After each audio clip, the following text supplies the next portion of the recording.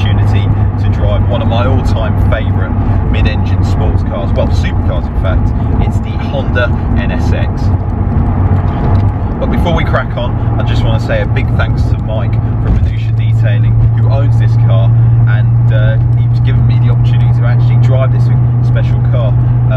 This is the NA2 NSX, so this is the Gen 2 car, and this particular vehicle was once owned by Jenson.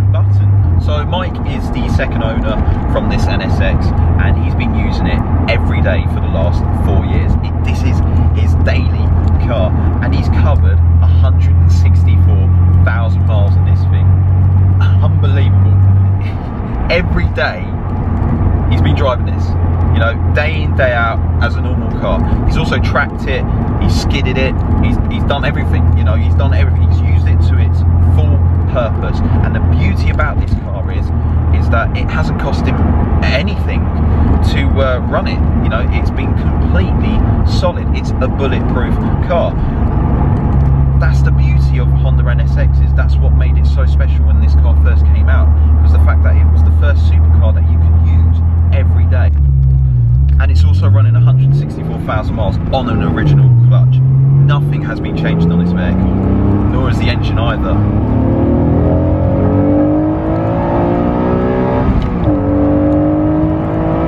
That VTEC engine is just something of an absolute masterpiece.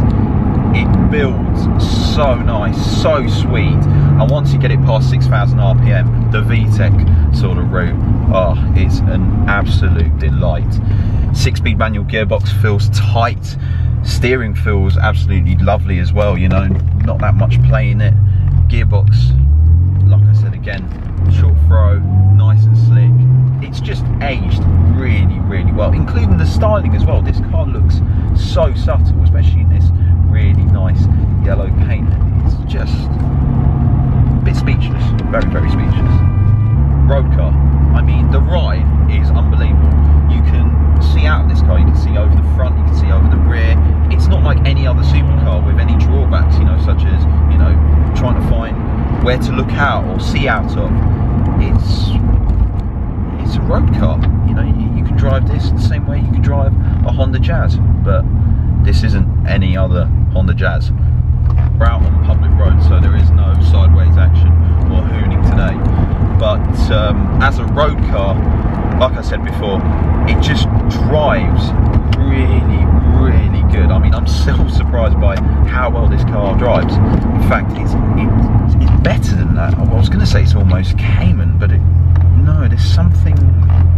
This car has a bit more character. In fact, it has a lot more character, you know, especially with this mileage. And it's done various track days as well. Jenson Button has been hooning this car around. And let you listen.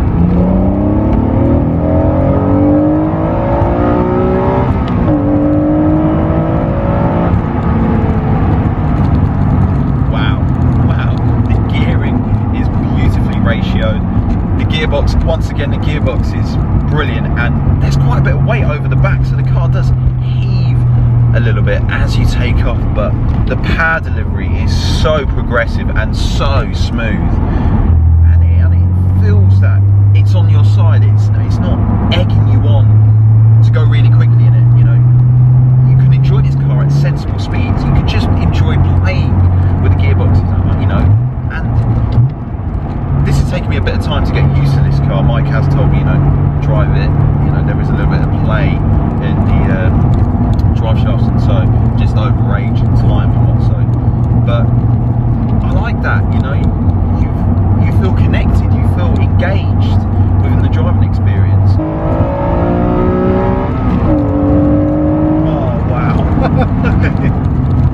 Sounds great.